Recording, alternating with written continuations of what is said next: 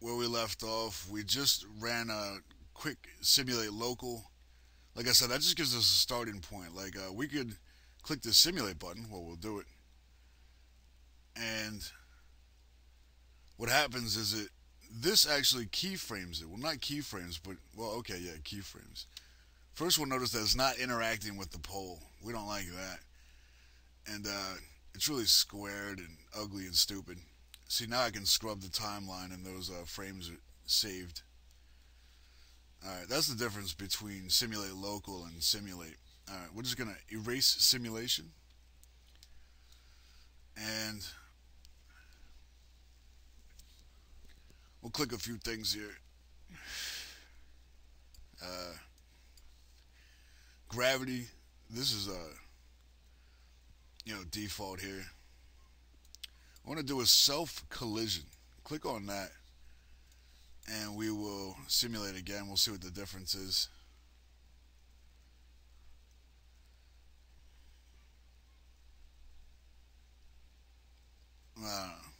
You're not going to be able to see the difference real well unless you know what you're looking for. So the cloth realizes itself now. Like, it won't intersect with one another. Like, if I had a wind force in there now blowing, it'd be able to go flat back out.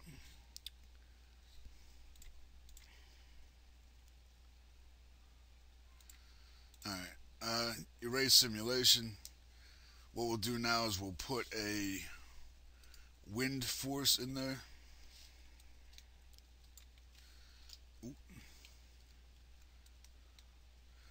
Just one.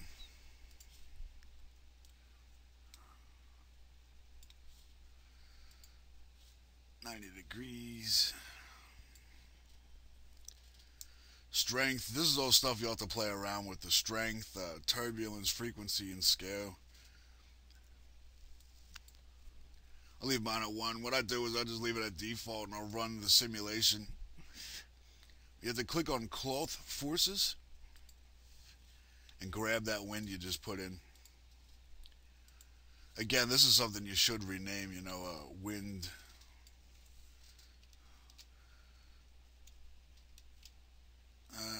Flag. Alright, so let's click on this. Make sure that changed. Everything's good. Forces in simulation, that means we're currently using it. To take it out, we could just click the well, it would be the less than, I don't know, pointing left caret. I don't know, whatever. So make sure it's in this side, this column here, and we'll run the simulation again.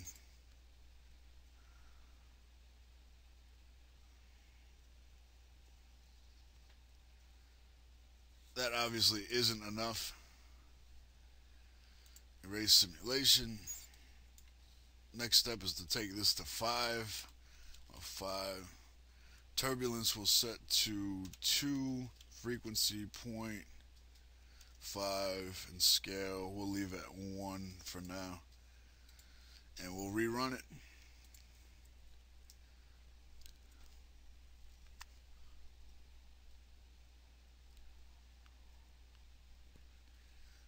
Now the wind is starting to grab it.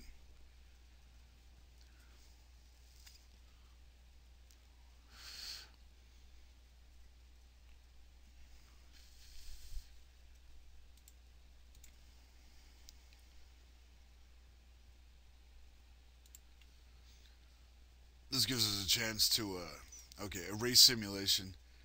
This gives us a chance to show why we use simulate local. So, like, when you start your animation, it doesn't start as a basic, square, untouched, it's plain, it's boring, and it looks like it's the beginning of an animation. You don't want that. So we'll click on simulate local. And we just give this thing a chance to set into its ways.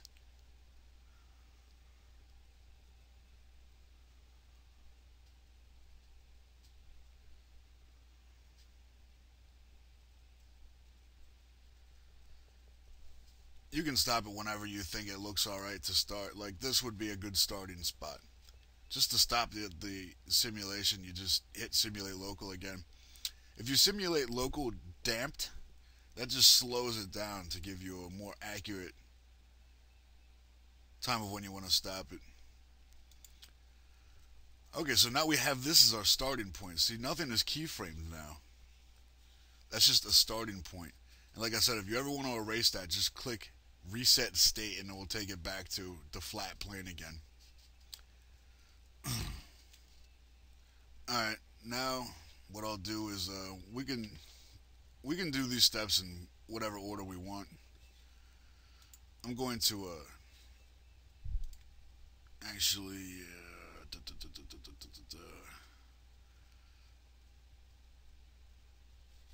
yeah, I guess I will. I'm going to increase the radius of the bottom part here, the stand. I don't really need it to look.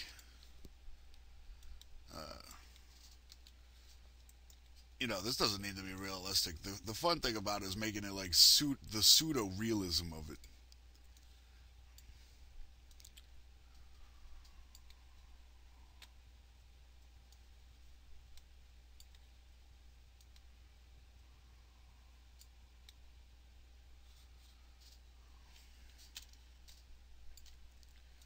Alright. So anyway, again, the stand, whatever. Okay, so back to this. We can put we'll add a couple of modifiers to this. Mesh smooth. That takes out some of the uglier parts. Some parts will still crinkle like this, but that'll look good when it's animated. We want to put a shell modifier on there, and what happens is let me grab it real quick. Shell. Okay.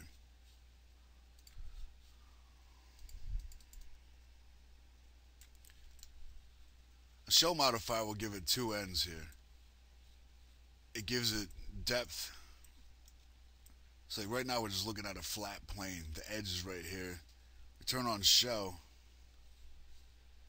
and we'll just put this to 1. And now we have another edge right in here. This is the part.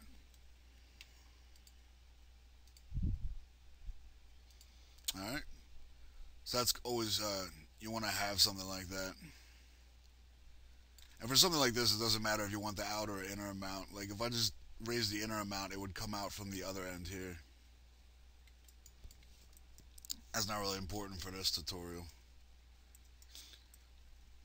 Just as long as, like, if one of these corners flaps up and you see the back end of it, it would be invisible if we didn't use the shell modifier here. Alright, so I'm just going to, the way we have it here, I'm going to run, first, click this little button here. I don't even know what that's called, but you'll be able to change your frames. 300. And we will simulate that.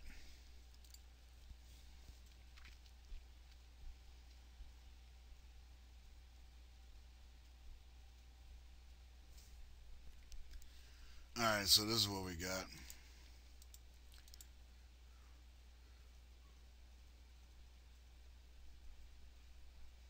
Alright, now we could animate the wind so the flag goes up and down more, whatever. We could turn down, I don't know, the turbulence. We could do a bunch of stuff. For this, I'm just going to let you discover because that's half the fun.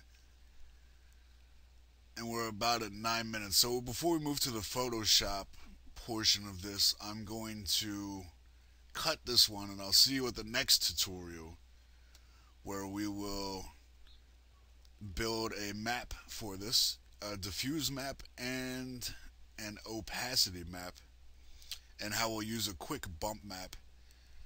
Maybe, I mean, you probably shouldn't even use a bump map. It makes it a little bit more gritty. I like that style, so we'll do it that way because we're doing it my style. You're watching my tutorial. Mr. Gawn. I'll see you the next portion.